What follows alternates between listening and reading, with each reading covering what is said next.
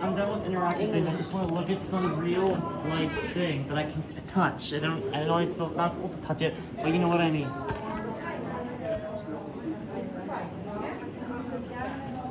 Lighting's a little weird. There's a Scandinavian girl talking to me in that. And then she's like, come on, hurry up. And I'm like, I don't even know how to control this thing. They should at least teach you the controls. They just said to, like, flip the switch to move faster, and I moved like an inch faster. This is very cool. It's like, come on, go faster.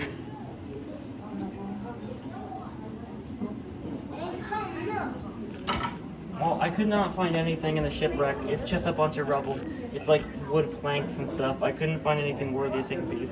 And when I did take a picture, I just took a picture of the ship itself, and she's like, that's great. And then when I took a picture of anything else, she said nothing. Even the scuba diver. That's a relic. Hi guys, how are you doing? Hi Mark. I'm just enjoying life. I'm on a mission to a new shipwreck. That was found out. Oh, this is cool. What is? Oh, wow. I don't even know what this is. How is the weather? That's a cool pot. That's a cool pot. I don't know why I'm showing that. Okay, here we got this. Ooh, okay, that's a very good model. Very good model. Wait, that must have taken a long time to construct.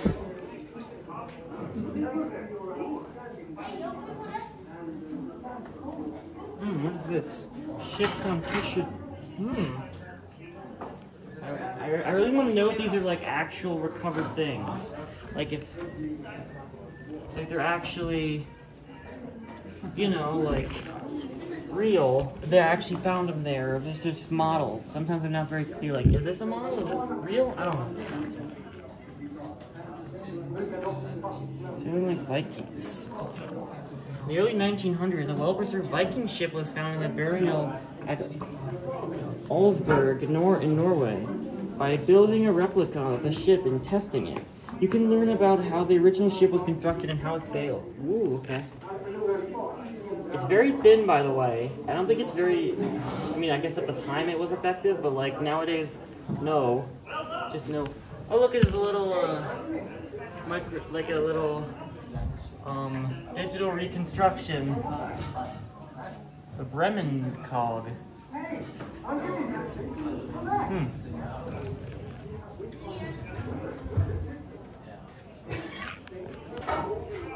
Okay, stormy weather. Yeah, he is surrounded by,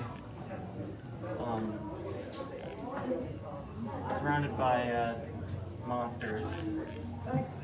July 1566, the Allied Dane Lubeck fleet anchored off Gotland. Despite warning signs of an approaching storm with the 39 ships, 15 were driven ashore and destroyed. Several thousand people lost their lives. Oh, God. Yeah, don't sail in the Baltic Sea. Just don't. Alright? That's the lesson learned here. Yeah, stay away from the Baltic Sea. Just fly over it. Even if you're in the 17th century, just fly over it. That didn't exist yet, that doesn't matter. Just don't go anywhere near it. If you live in Sweden, then too bad. If you live in the Baltics, then too bad. This place is cool and all, but, you know, I got nothing. Is this the old harbor? Planning with maps. Karlskrona, I don't know that place. Historical maps. Alright, I'm about done here. What? Yeah, I know, I was seeing these models, but I went... Well, there's the Viking Ship Museum in Oslo, Norway for that. If you actually want to...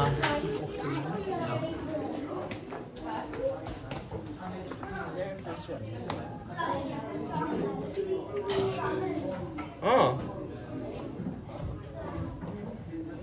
But if there's so many on them, how do you even... Oh, actually, I guess that would work. I guess. This is a very cool museum and all, but I need to go and see the Royal Palace. Fun fact, in Sweden, in the summer, it never gets dark. I mean, it never gets dark. It's midnight and it's light out. So, at least I don't have to worry about it getting too dark outside. Worn out warship used for foundation for a bridge. There is it. Jump. Depth. Yup. Yup.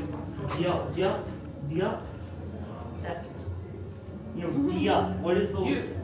Yup. Okay, fine. Epilogue. Epilogue.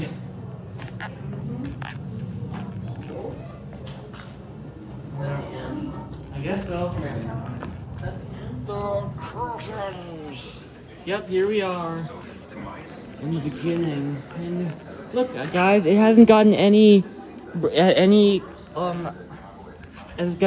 darker outside, even though it's raining, but still, you get my point. Raining. Oh, dang it. Let's go see the Royal Palace.